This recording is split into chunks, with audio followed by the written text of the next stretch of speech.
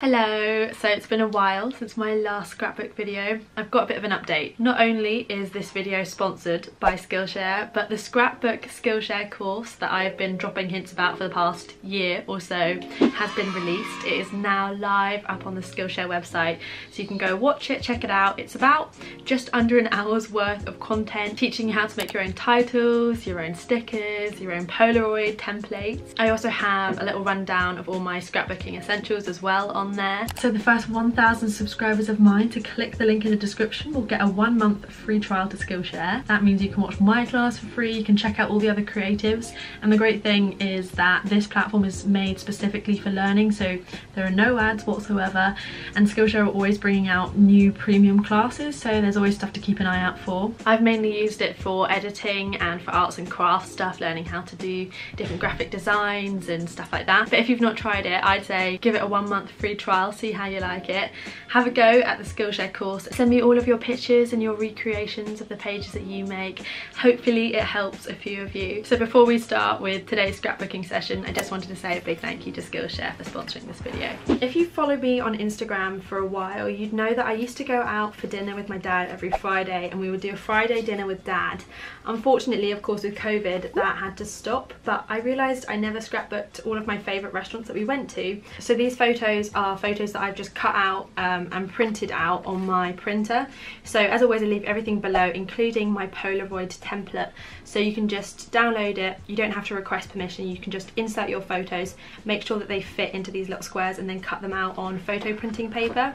Make sure that you change your printing settings to glossy. Also, the majority of the pictures that I printed off have a kind of orange hue or warm toned feel to them.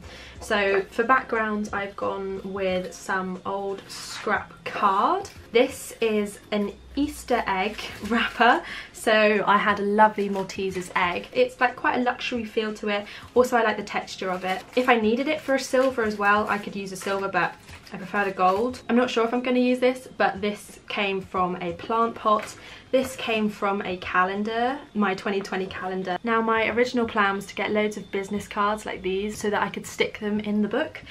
Unfortunately, I haven't been able to find all of the places and they've been shut. I could try and make them myself. So to make these cards, I'm actually going to use birthday cards because they're always made out of really good quality material. Also, with this Frenchie card, I really like the embossed gold F, but all the information's on the other side, so I'm just going to do my usual rip in half kind of trick so that you can see both sides. Also, if you ever come to London and you're looking for a nice bougie meal, I could not recommend Frenchie Covent Garden anymore. I think I'm going to turn this F into a small little square and write Friday dinner with dad as like a little title. I just went around the writing with a little black pen to try and make it stand out a bit more, so it's a bit more like a title. And so to make the pages cohesive, I'm actually going to use the other half of this gold and put it on here, so it's like flipped or parallel. Annoyingly though, because it is such fragile tin foil, it has kind of ripped in this lower corner. I am now going to use my trusty craft mount, the 3M craft mount, to stick the backgrounds and the pictures down. And what I like is then this is like a straight line of photos. That would be really nice. If only I had like a picture that could go like that. Damn. Otherwise that would be really satisfying.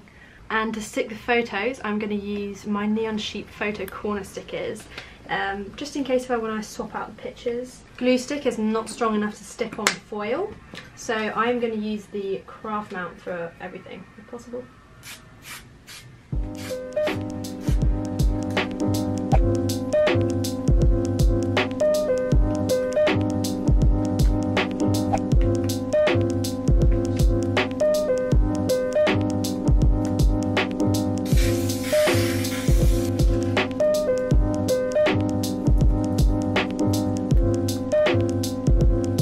So this is how the Petersham Nursery business card should look like, but it wouldn't actually go with the theme of the page. So I'm going to do something completely different, but try and keep the font. It's quite a nice serif font, so I'm going to try and keep that. There's no way I could do that. So I'm going to use my stamp pad to date the stamp that I went to Petersham Nurseries. This was from Poundland. I'm going to be really creative and write on a napkin, kind of a dirty napkin.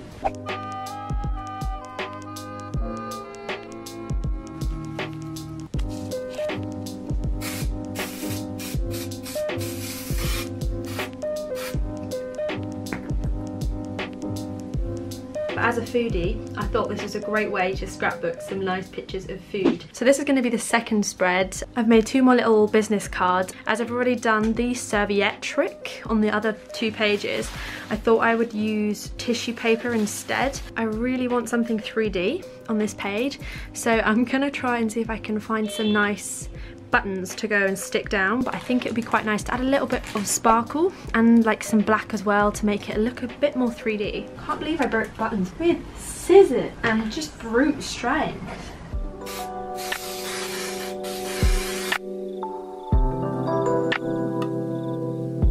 So for the Roker card, I'm going to be using my stamp set. These came from Tiger. The one on Amazon that I wanted was about 15 quid. This was only 3. As it was only 4 letters long, it fit perfectly. And I'm just going to put the address and the date that we went, and yeah, I'm really happy with that. I was also recently given this birthday card and I really liked the gold embossing on here.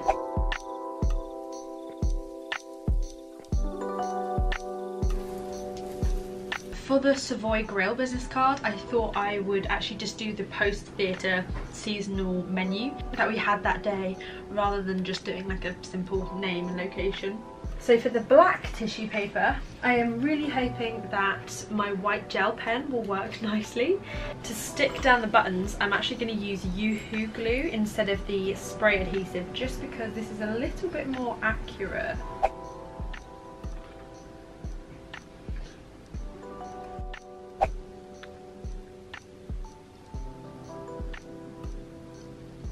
So for the next page, I was going to do that for my Chinese grandma and granddad, because I did do a page on my English nana and granddad in my old scrapbook. In a vlog, I brought you along to come and meet my grandma, and I printed off the photos. Unfortunately, my printer ran out of ink, so they came out quite blue. So I'm going to try and maybe do a bit of a blue spread for this. This background paper I actually made myself using sticker paper. I got this background off Pinterest, which I will link my Pinterest below if you want to find my boards. But I show you how to do that in the Skillshare course. This sparkly blue paper is actually just leftover wrapping up paper, and this little square here I thought was quite nice because it's kind of Asian and goes with the theme. That was from the back of my 2020 calendar. So for these blue pictures, something that I did to make them a little bit less blue was I left a border around them when cutting them out, so they have this little white part, which makes it just a little bit less overwhelming, I find. So this background I've spoken about before, it was actually from a book block subscription box thing. I ripped it in half so that I would get 2 of these backgrounds, and this photo perfectly fits over the top of the writing. It's also kind of got like pens and like nursery travel stuff on it, and it kind of goes with the photo. It's also blue as well. Also with this little bird that I cut out, what it needs is a black border. So I'm going to go get my Sharpie and go around the edges of that. Because it's such good quality, it's going to be quite hard to stick. So I'm going to rip it down the back. Oh, hi Dad. Hello Mei-Ying, how are you?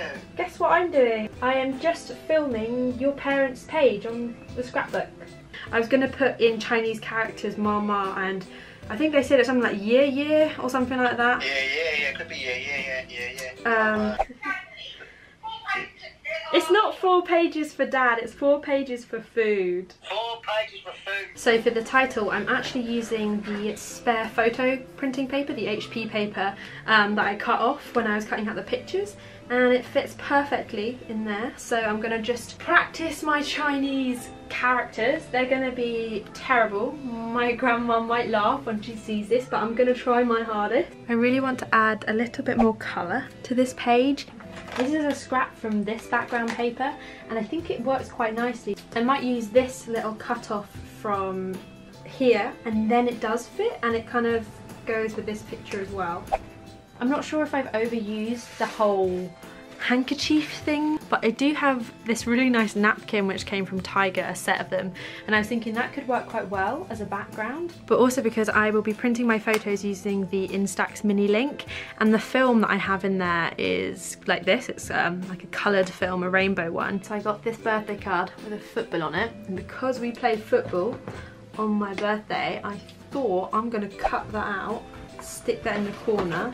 So what I'm actually doing is I'm cutting up this really beautiful birthday card that I had. I cut it up originally for the beautiful birthday sign, and then I really like the corner of it and the other corners. So I took the evening off, I've come back because it got too dark to continue, and I'm really happy with this birthday party that I had with my friends and this day.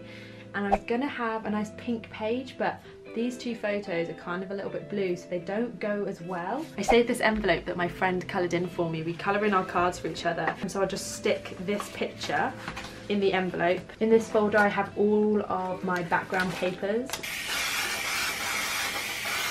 Then I'm going to use this kind of blue thick washi tape to go around the edges to make a better border. It's quite a busy background, as backgrounds go on my book, but I like it a lot. When it comes to sticking down envelopes, the trick is to glue the flap, not the inside but the outside flap part, but that way it can still flip up and you can stick stuff inside. I think I might write on a little piece of scrap white paper about the day, stick it in there, and then I can pull it out so the writing's hidden. It feels a bit more like a collage, this kind of page, which is quite nice. So to make this flimsy piece of paper a little bit stronger, I'm actually going to stick the Polaroid onto it so it doesn't curl up so much when I stick it in the envelope. And so that's this week's scrapbook video. I really hope you enjoyed it and it gave you some inspiration. Let me know in the comments down below which page was your favourite. I hope you have a lovely day and I will see you next week. Bye!